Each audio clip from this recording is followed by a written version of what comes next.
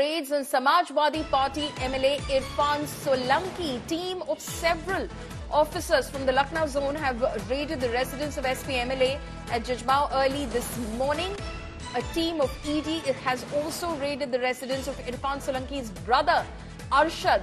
Questioning of Arshad Solanki is going on at his residence. Irfan Solanki is in jail in connection with case of setting a lady's plot on fire with the intention of grabbing her land. So ED raids that are being conducted early this morning against SP MLA at Jajmao. Irfan Solanki is the MLA in question. A team of several officers from the Lucknow zone of the Enforcement Directorate have raided the residence of SP MLA in Jajmao early this morning, and a team of ED has also raided the residence of Irfan Solanki's brother, Arshad. My colleague Simar Chawla is now joining me over the phone line. Simar, what more details do you have in the case of these ongoing raids by the Enforcement Directorate against Irfan Solanki? Following Enforcement Directorate has been carrying out raids at the premises of Irfan Solanki and his close associates in Kanpur, and what we are learning is that some of the locations of Lucknow has also been covered. Today early morning, the team from the Lucknow zone actually raided the house of Irfan Solanki, who is already in jail in a connection with a case of Gangster Act, and also his brother Arshad.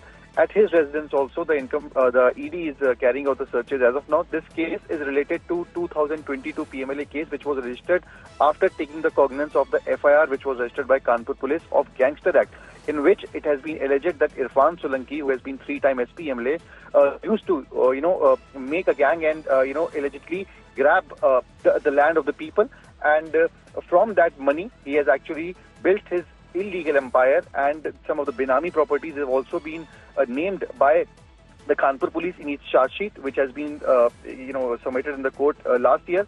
On the basis of this, Enforcement Directorate has actually carried out an investigation on the money laundering aspect of it.